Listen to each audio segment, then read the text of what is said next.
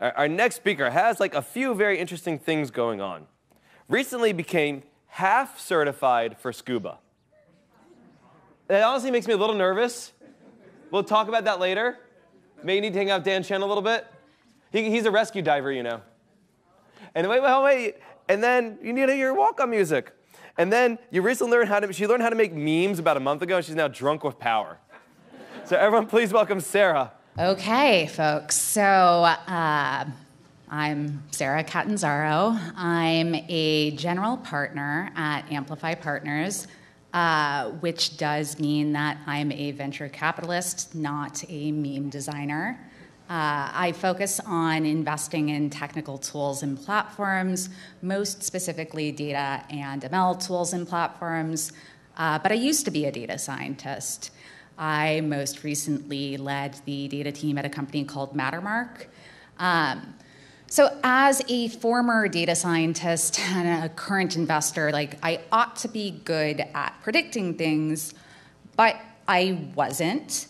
My predictions about industry adoption of machine learning, they were very wrong. ML-driven product development, the pace of it has been just much, much slower than I anticipated. And so many data and ML teams, they're still saddled with the exact same problems. These are problems that Josh Wills, who was the director of data engineering at Slack, described in his talk back in 2016 about the infinite loop of data sadness. So as a VC, another thing that I've learned is that it's never me. It's always you that's the problem. So maybe I'm not bad at predicting things, you're just bad at learning things. Hey Wes, there might even be a photo of you in here. So over the past couple of years, so many early data scientists, people from Facebook and LinkedIn and Cloudera and Netflix, they've actually shared a lot about the lessons that they learned building early data science products. They've given talks on building ML teams and streamlining processes and implementing technical stacks. But those lessons have been largely ignored. So, for example, back in 2017, Monica Rogati, she wrote this blog post on the data science hierarchy of needs. And she presents this set of guidelines for implementing the foundations that are necessary to really benefit from data science and ML. So for some additional context, Monica is now an AI/ML advisor. She works with companies ranging from early stage startups to Fortune 500 enterprises. She used to be the head of data at Jawbone and had been an early data scientist at LinkedIn. So she's drawing from a real well of experience as she writes this post. And it is gold. I swear, if every data team actually followed her advice, we would have flying, invisible autonomous vehicles. We would have perhaps headsets that connected to the right device when you started a Zoom call, or these things that actually work. But we don't. So today, what I want to do is actually revisit the guidelines that she shared and use these guidelines as a framework to really evaluate where we've made progress in defining ML stacks and best practices and where we perhaps need to course correct. So I will start at the bottom of her blog post. Monica concludes by saying that the data science hierarchy of needs is not an excuse to build disconnected, over-engineered infrastructure for a year. I'd ask you to raise your hands if you have built disconnected, over-engineered infrastructure, but I don't want to, overwhelm the room with hand raises. So many teams have done this. So how do you avoid it? frankly, I think like what more teams need is explicit, specific goals for their ML platforms and goals that they're going to measure and track. So for example, your goal might be to ship higher quality ML-driven software products faster, in which case you could track things like iteration speed. You could track things like number of bugs or like the time to bug resolution. But like we're all data practitioners. We ought to be using data to track the impact of the tools and platforms that we use.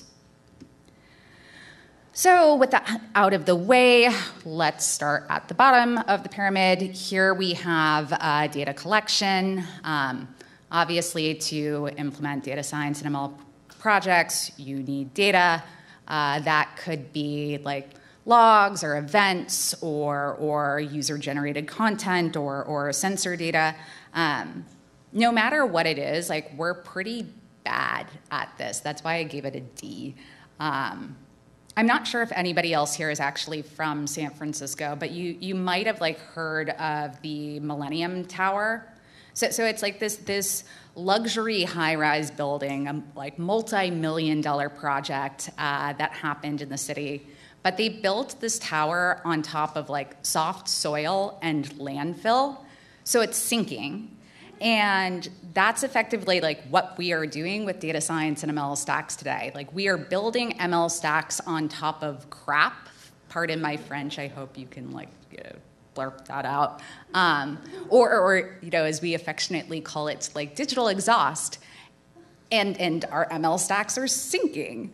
So what's going on here? I think one of the kind of more problematic behaviors that I see is that data science and ML teams, they start prototyping their models by looking only at what data is available and accessible to them. And while we certainly want to use the data that we have, we ought to also consider what we could and should collect. So why aren't data teams doing this? Well, first of all, it certainly requires us to really thoroughly understand how users interact with applications and to understand application behavior. But I think the thing that is probably scarier is that it perhaps requires collaboration. It requires collaboration with product engineering teams who are often implementing this instrumentation. But if you do collaborate with those product engineering teams, you can do things like implement ingestion services that collect data with a schema that is actually well-suited for your needs. You can do things like adopt tracking plans or like unified log formats or event validation systems that will not just help you collect the right data, but also ensure that certain data quality qualifications, if you will, are imposed upon that data. What's more, like if you are working with external data, if you are acquiring data from vendors, then like perhaps collaborate with like your legal and finance team to streamline data acquisition processes. This is going to make like onboarding new data sets just so much easier. So I don't want to seem like too fire and brimstone as I go through this. Like there are a lot of data teams that are doing super solid, amazing work. There are also a lot of people who are working on projects to solve some of these problems. I'm not actually going to go through all of these things today, but I'll put the slides online and you can peruse these projects whenever you have time. Okay, so the next thing is moving in store.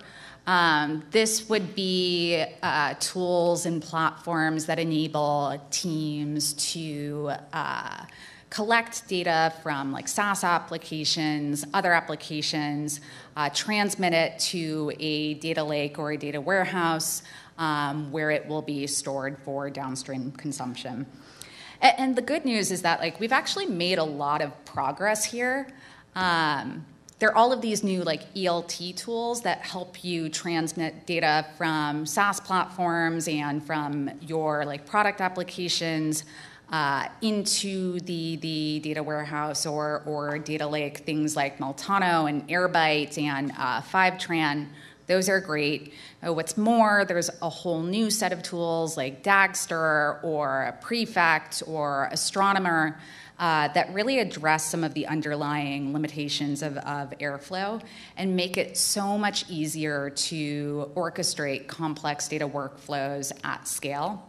I'm also really encouraged by the fact that companies are finally adopting tools to test and document and monitor their data pipelines, and some are even using tools to understand data lineage so that they can detect the impact of data pipeline issues on downstream services. But I gave this level a B because there's this other really nefarious pattern that I see where companies are effectively building two data stacks. They're adopting two systems of record and building stacks upon each. So often I see analytics teams that are adopting a SQL database, or they're adopting a data warehouse that is optimized for SQL workloads and working with structured data, while the ML teams are adopting a data lake that is better suited for working with both structured and unstructured data. In fact, earlier this week, I was talking to the head of ML at a Fortune 500-ish company, one of these multi-billion-dollar public companies, who was opining about some data governance issues. I asked oh, have you considered adopting a data lake? And he's like, no, I don't think so. Later that day, I was talking to somebody on the BigQuery team, and they're like, no, that company is one of our biggest users. So if your data science team doesn't know that you have a data warehouse, that's probably problematic. But there is a whole set of tools, many of which have actually come out in the past year, that help rectify this issue, either by integrating the data warehouse and data lake, helping you sync models from the data warehouse into the data lake, or by providing one substrate that is well suited to both data science and analytics workflows. You can check those things out. All right, moving on, we have the Explore Transform level. This is primarily tools to clean and prepare and manage the quality of collected data. As I had said before, over the past couple of years, with the adoption of data warehouses and data lakes and the implementation of ELT platforms, companies, they're storing more data than ever before.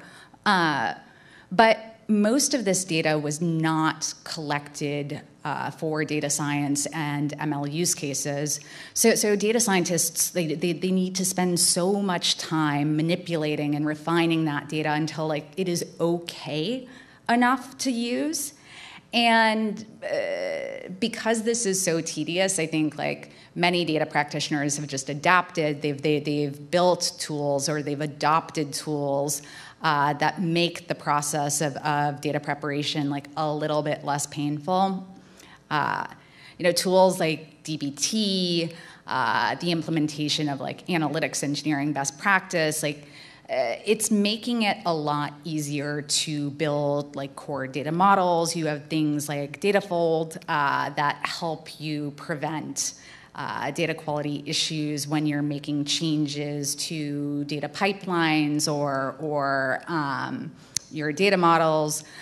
Tools like Monte Carlo, those help detect data quality issues by modeling the distribution so that you're able to gain an awareness of when the distribution shifts and things like that. And these things are all great. But at the end of the day, we need to lean way too heavily on this set of tools for data preparation because we are not being more careful about data collection and collecting data that is kind of purpose-built for modeling and analysis. So, as Pete recommends, next time you're toying around with an ML model and it just won't work, like maybe ask a PM to add a text box somewhere. All right, now we are at the aggregate label level, moving on up. Here we primarily have like tools and platforms and workflows for transforming data into data products, whether it's like dashboards or reports or stories.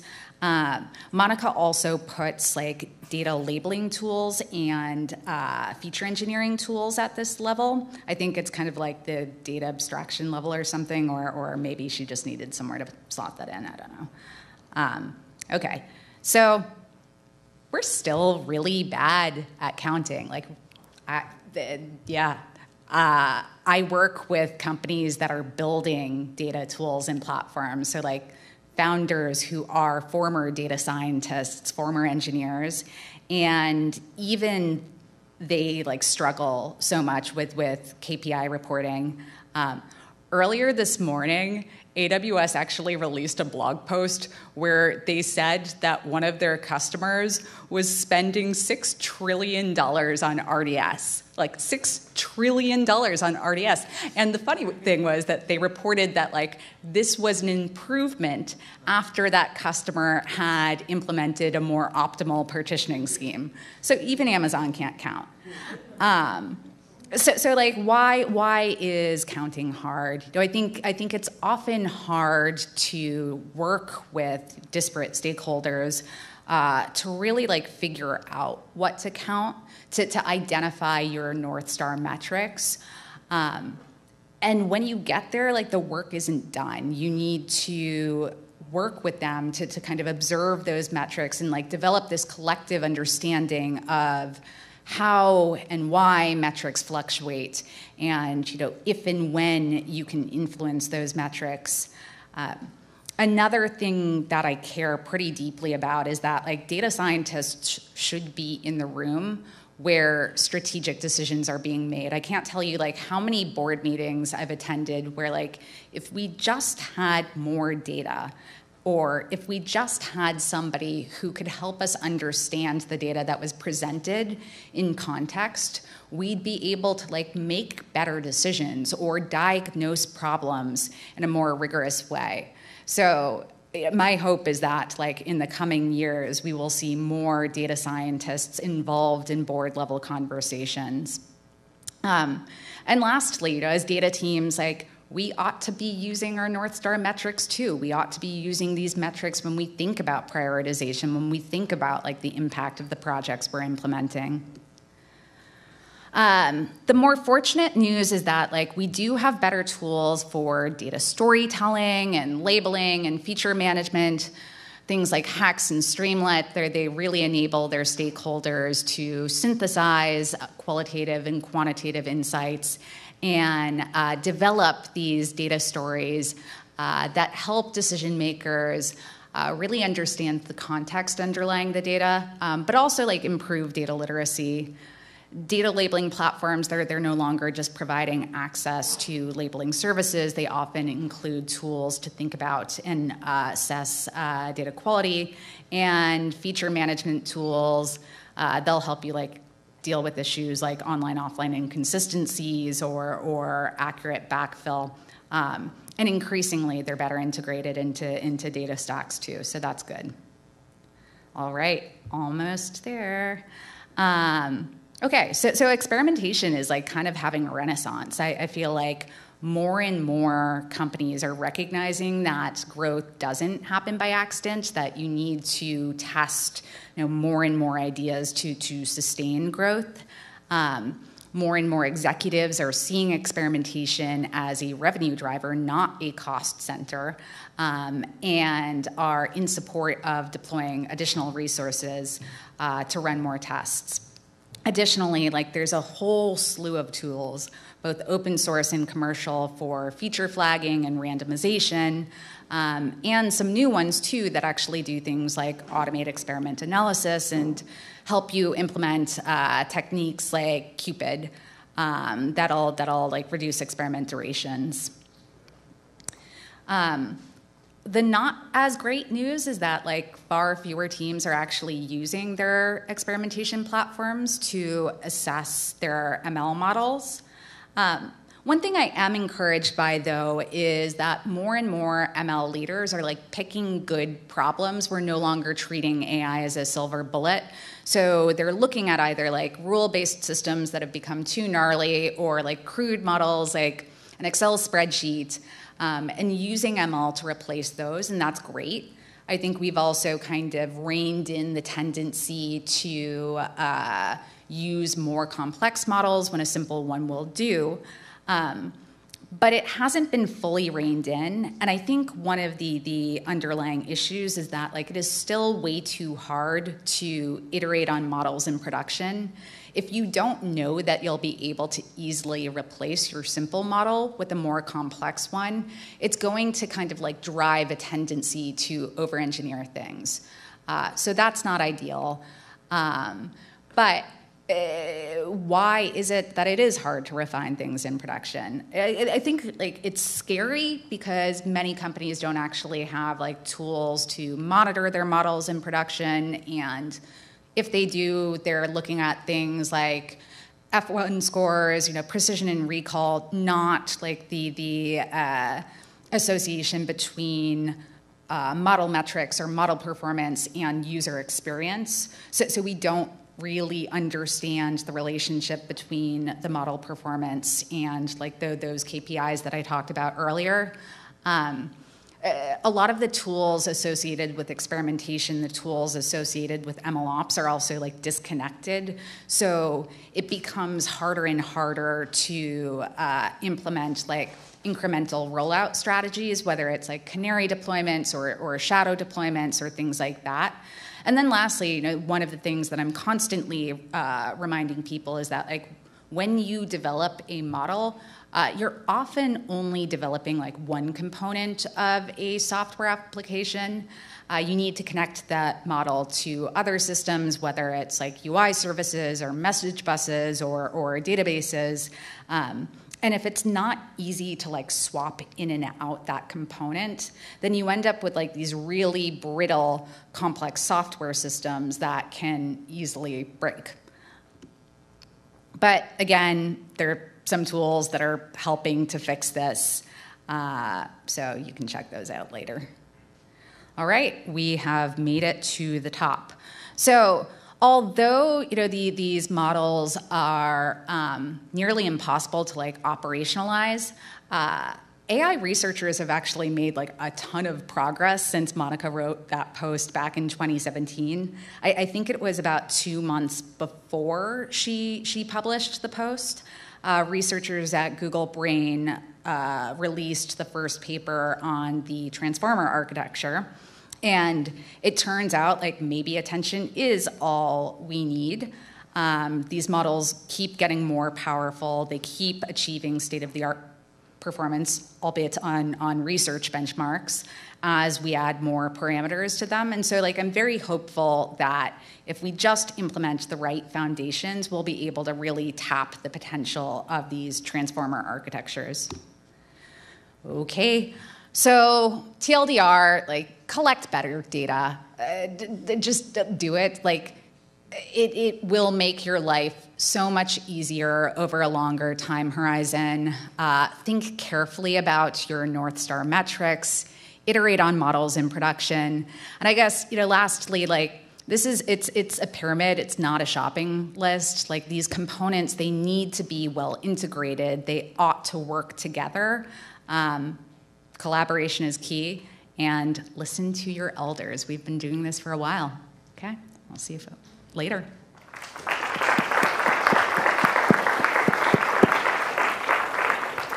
Thank you.